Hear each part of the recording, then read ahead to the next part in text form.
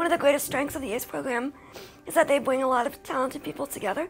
And together we make a difference. You know, we put teachers in schools, we connect those schools with resources, and we give graduate students like myself who are teaching the opportunity to learn from the principals, the teachers at the school who have like so much to give to us.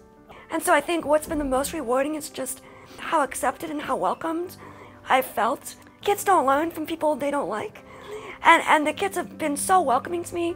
We've been able to form a connection because, you know, we get along and we care about one another, and, you know, that connection helps them learn, and it helps me learn from them. And it goes beyond just the students. The teachers here, the administration, the faculty, everyone is so willing to, you know, teach me things I don't know and give me a helping hand, like share about traditions and culture. It's been an amazing experience, and it's changed my life. All of our kids are capable. All of our kids are smart, talented, they have a lot to give.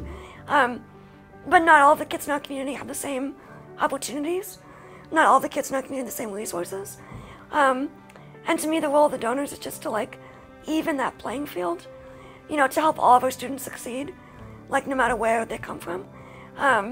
It's amazing what the kids can do with the right resources and with the right materials and support.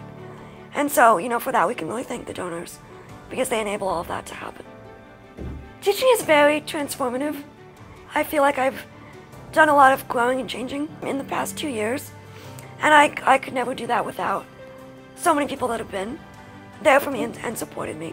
And so that is people like the Orange Catholic Foundation, people like our partners at ACE, people like, you know, Mrs. Ramirez, my principal, and all the mentor teachers and co-workers I have at this school, and of course my students and their families who kind of welcomed me with open arms and, you know, took a chance on a first or second year teacher and, you know, gave their kids to me for 8 hours a day to teach and to love. So, yeah, just thank you.